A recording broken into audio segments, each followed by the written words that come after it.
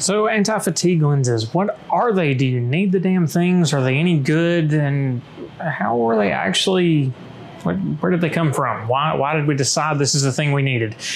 You guys have been asking. Today we're going to talk about it. I've put this one off longer than I wanted to, but someone finally asked the right way. Yeah, let's take a look at it and see what these things are about, what they can do for you, or if they're even a thing that are their own class.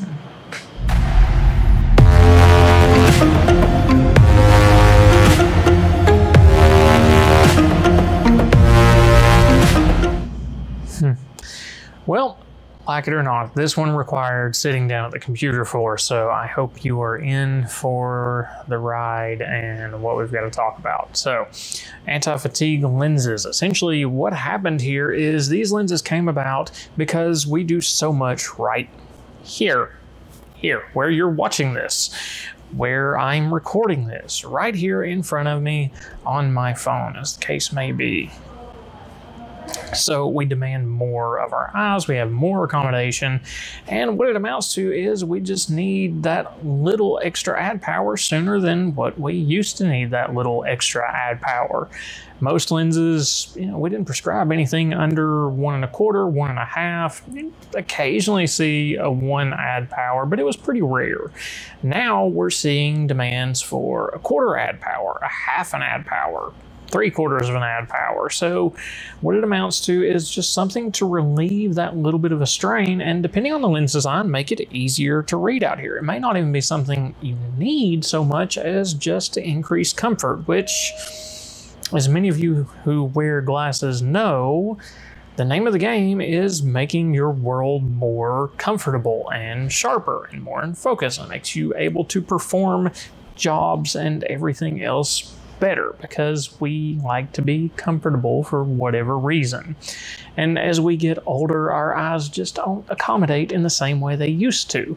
What it amounts to is it's always been that way, but now we notice it sooner. Great, right? So where before, around 40 to 46 is where most people would need progressive lenses. Now we're seeing, 26, 28, 32. Basically, as soon as that eye stops progressing and starts regressing in the add power it can supply, we're noticing it more. And sometimes I see this prescribed for kids if they're doing a lot of tasks, more of a preventative means, especially in higher myopia. But it's still about the comfort of it. It's not something you have to have. In fact, I don't wear them in these. I have a few pairs of them around. Most of my pairs are not anti-fatigue lenses. I did wear them for a long time, year, maybe 2 years. But I just, well, the truth of the matter is I am a minus 175. There's my add power. That's a bad thing.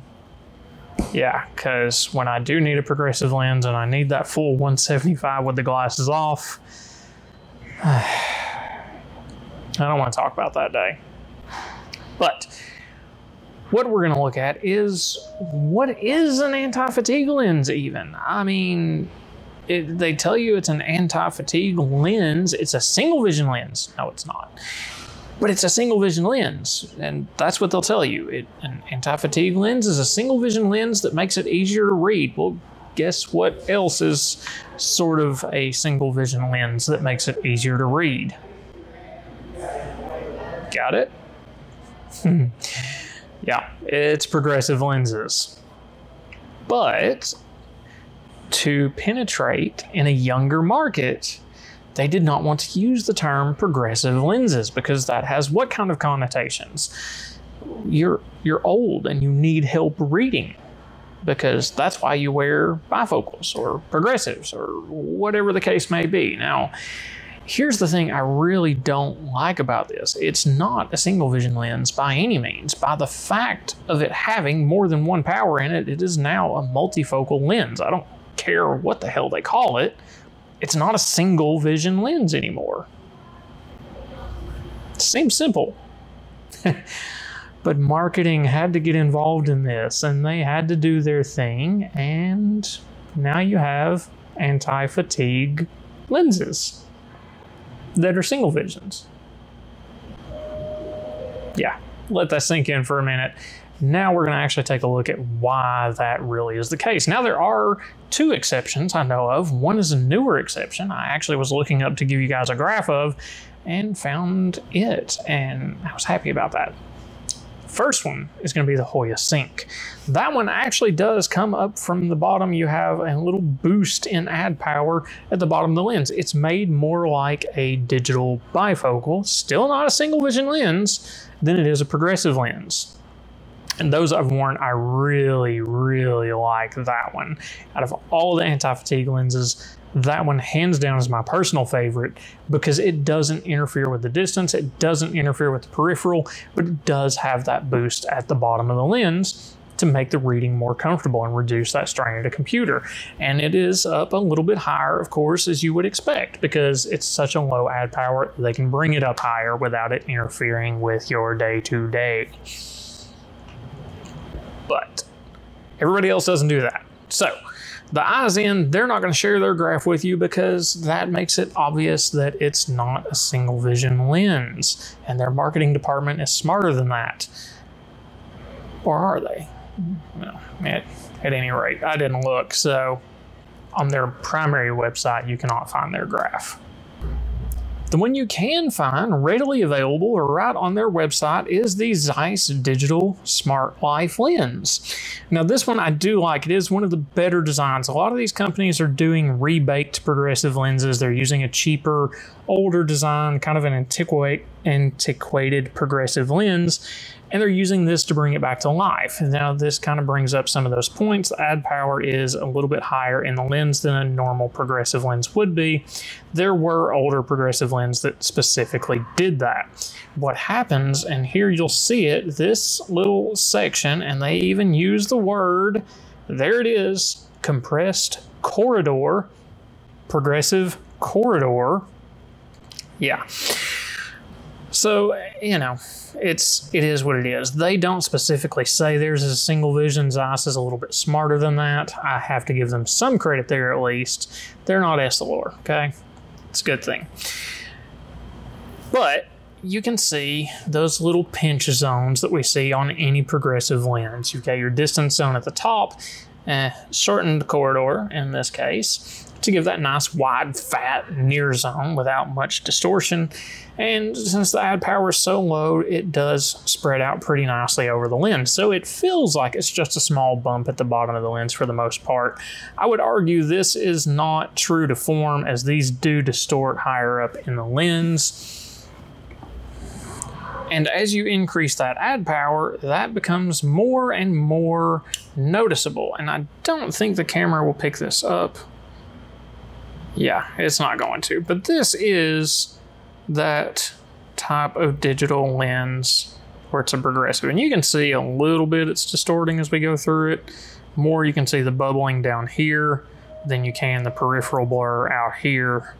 If you focus very closely on the font, you can see it, but I doubt you're going to notice that. The camera just adapts too darn quickly to really show that off well. Okay, I spoke too soon, so here we go.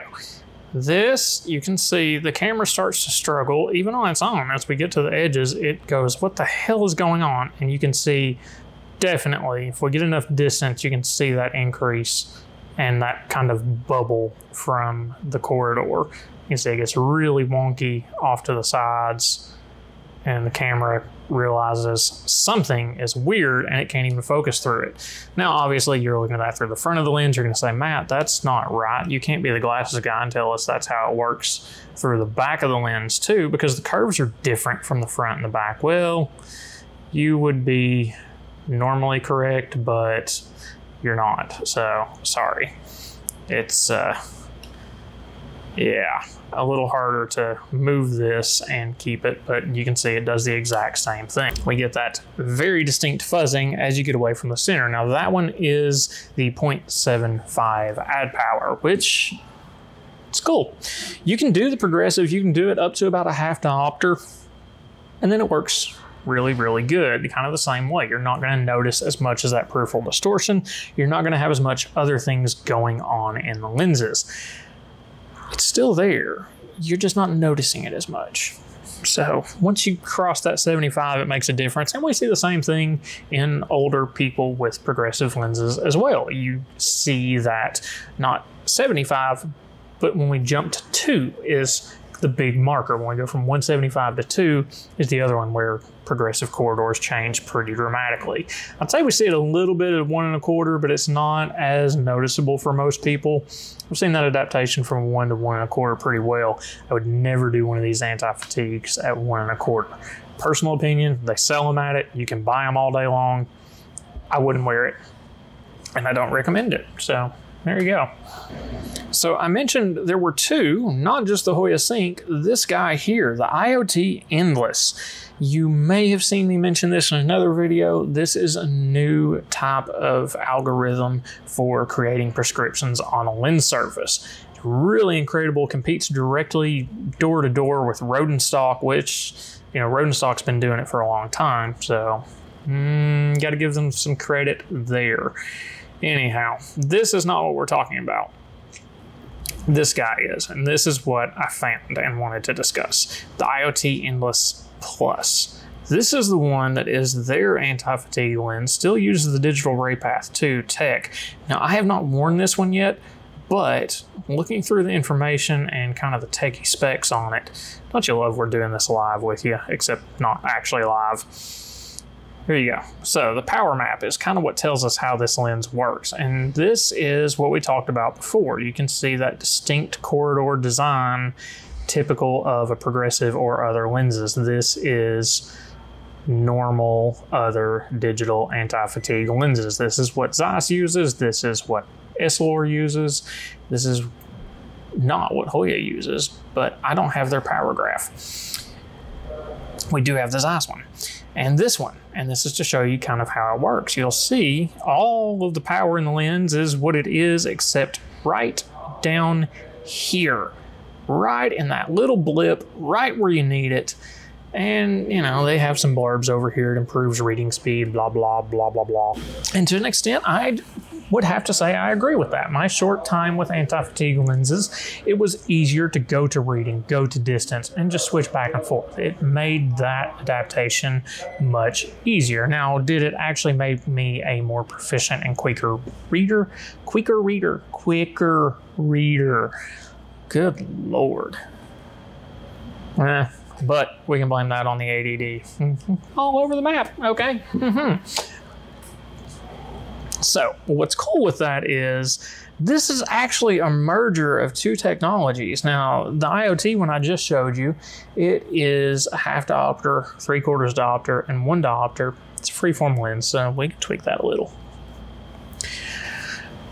But you can order the exact same thing in a digital freeform round segment. The advantage here, if you know what you're doing, I do, then you can just raise this just ever so slightly. And look, now you've got this huge field at the bottom. It can be made 28 or 40 millimeters wide, which is a big chunk of the lens for that near zone. You can order it in pretty well any power. From memory, I think we go down as low as a 1/2 diopter. There we go. Click the right button, Matt. Bifocal, invisible, it's in Spanish for some reason. There you see our nice little round segment on the blank lens, more Spanish stuff, digital ray path, blah, blah, blah. It does not tell us the add powers it's available in on this particular leaflet. So we're gonna have to go from my memory. Pity for you, which I believe was a 1/2 diopter of power. But what that does, it gives you that little bit larger zone. Now, that is based on the older digital ray path technology, which is not a bad thing. It is incredible lens tech, but it is not the Rodenstock rival that the new digital ray path 2 in the Endless and Endless Plus is. That is a lens. I love that lens. I love my Rodenstock lenses and my Endless Plus. Endless, I don't have the Plus. That's new. Oh boy, 14 minutes. I probably better wrap this up. So, if you have more questions about anti-fatigue lenses, what that specifically entails, we can talk about that another time. Blue blocking, whole other topic. We've discussed that before. Maybe we'll do it again soon. Who knows? But now at least you know a little bit more about what the marketing dilemma of these anti-fatigue single vision, no, lenses is. Have fun with that. Let me know your thoughts and feedback on this video. We're doing it on a new phone, so it's a little bit different, a little bit wonky. If you're new here, do me a favor, hit that subscribe button, ring the bell, and stay up to date on the latest and newest. We're gonna get back in the routine of doing this. I hope. See you guys next time.